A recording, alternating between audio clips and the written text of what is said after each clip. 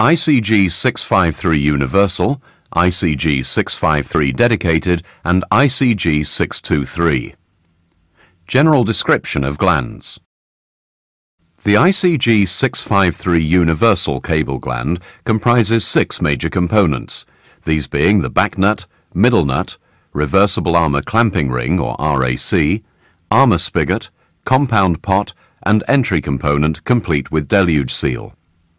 This cable gland accommodates all types of elastomer and plastic insulated cable, incorporating all types of armour, the most common being single wire armour W and wire braid X.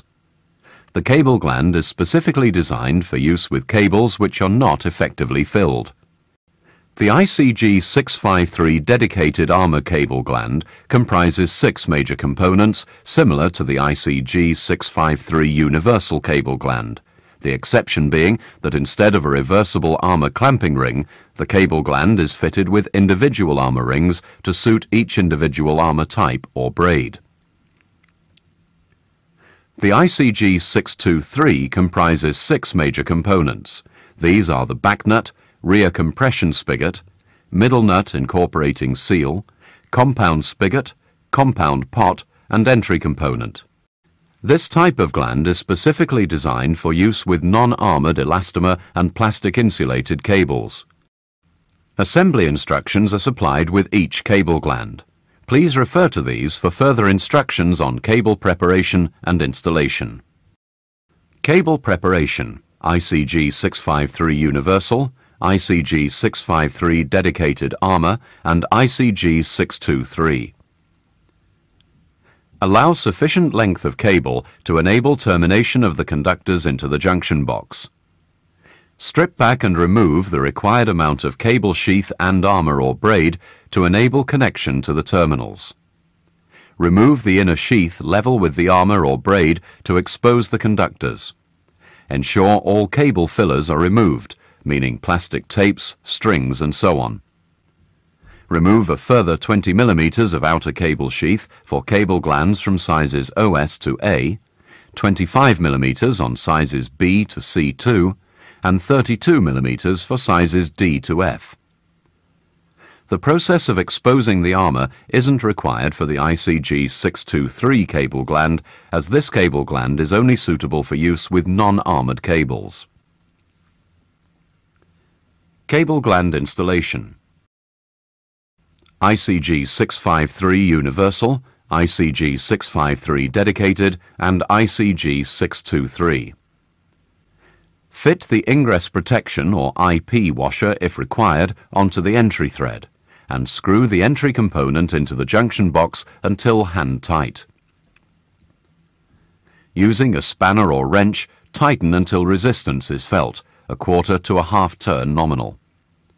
Place the back nut, middle nut and the reversible armour clamp or RAC over the cable, making sure that the ring for the ICG 653 Universal is in the correct orientation for the type of armour or braid being used. For the ICG 653 dedicated armour gland, the armour ring must be placed over the cable with the thickest part of the ring towards the back of the cable gland. Push the cable through the armour spigot and spread the armour by gently pulling it away from the inner sheath of the cable. A screwdriver may be required for larger sized cables. Remove the compound pot from the entry component and push the cable through the entry component locating the spigot. Locate the spigot under the armour or braid until the ends are against the shoulder of the armour spigot.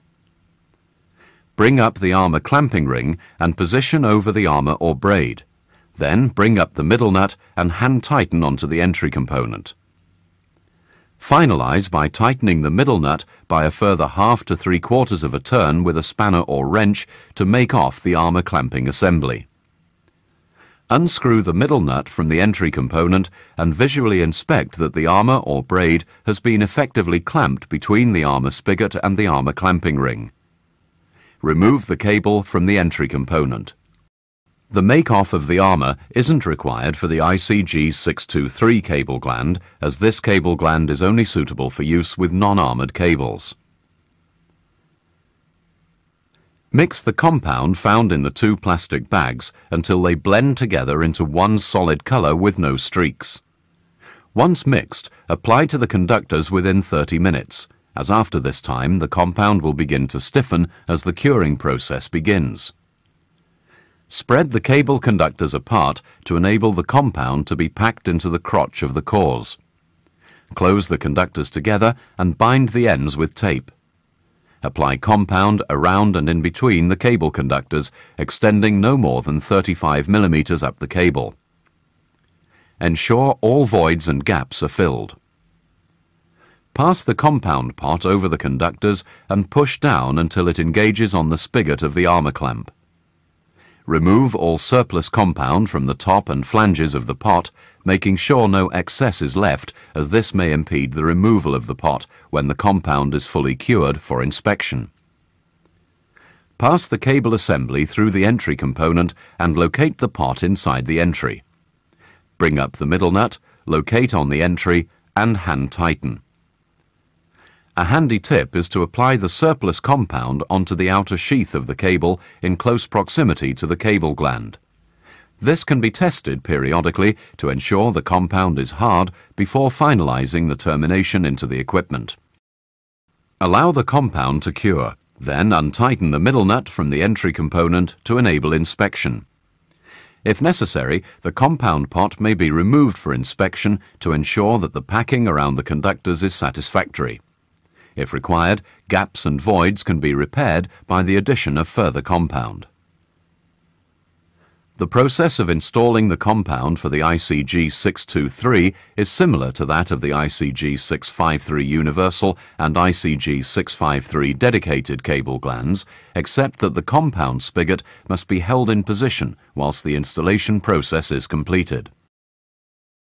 Reassemble the middle nut and the compound pot into the entry component and tighten until hand tight.